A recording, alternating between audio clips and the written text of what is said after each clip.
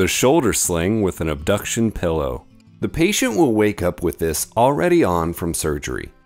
First, remove the strap from the brace.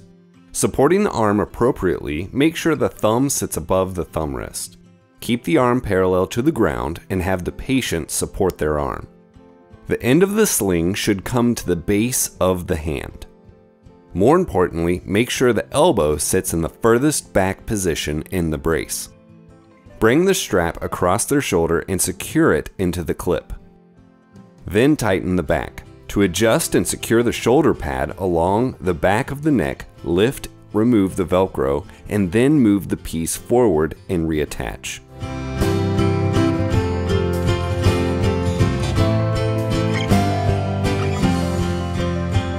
Then add the abduction pillow to the side. Press the sling onto the pillow and secure it. Bring the waist strap around the body and secure it to the front. The strap can be adjusted by pulling it to tighten, then secure. The last strap goes on the inside and across the front to keep the arm from sliding down the brace. You can fold the excess of the strap back onto the pillow. To remove the brace, first remove the top closure strap, then the waist strap, then the body strap. The whole brace can then be removed.